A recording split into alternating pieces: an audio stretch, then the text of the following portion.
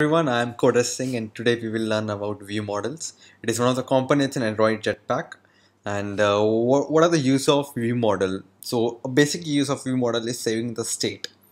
So let's suppose instance you rotate your phone and all the content you made just now on your screen, it's completely lost.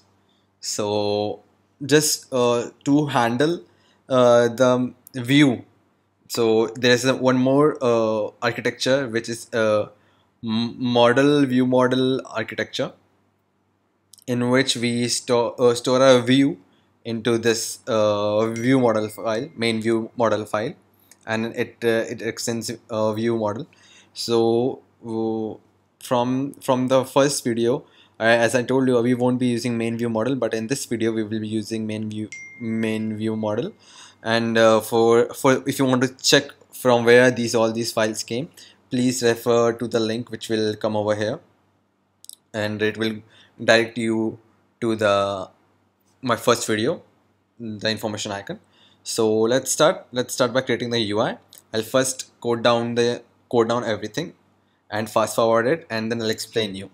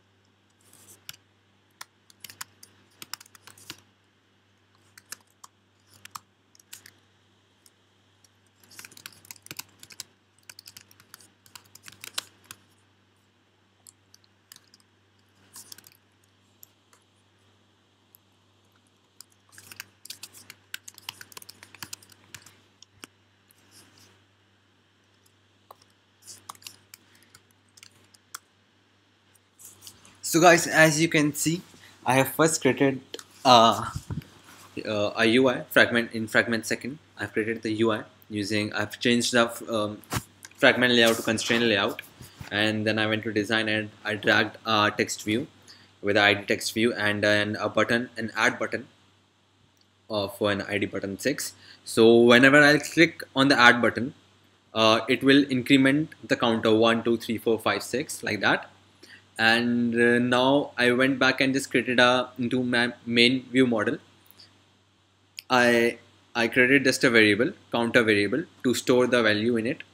Now first of all, I created an on view created method in which we do everything.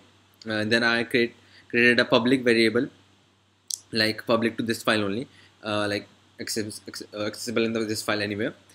View model of a main view model type, and then I initialized the view model. Then I updated the UI so that it will set the counter to 0. And then on the button 6, I got the value from the view model, and then I incremented it by 1 and then updated the UI. So let's run our app. Let's hope it works. Yeah, so finally it is running. Let's go to second fragment. Add. Let's rotate the screen. As you can see, the 5 is still there. It is not becoming 0 or counter as specified in the UI. It keeps on rotating, but the value is completely same, 9, 10, 11. So thank you so much for watching this video. Please do subscribe and like. It really motivates me to make new videos, and welcome new subscribers to the channel. And it's just this thing is a very small example. You can store the whole list of users, or whole list of anything which you create on the UI, so that you don't your user doesn't lose it when he rotates its screen.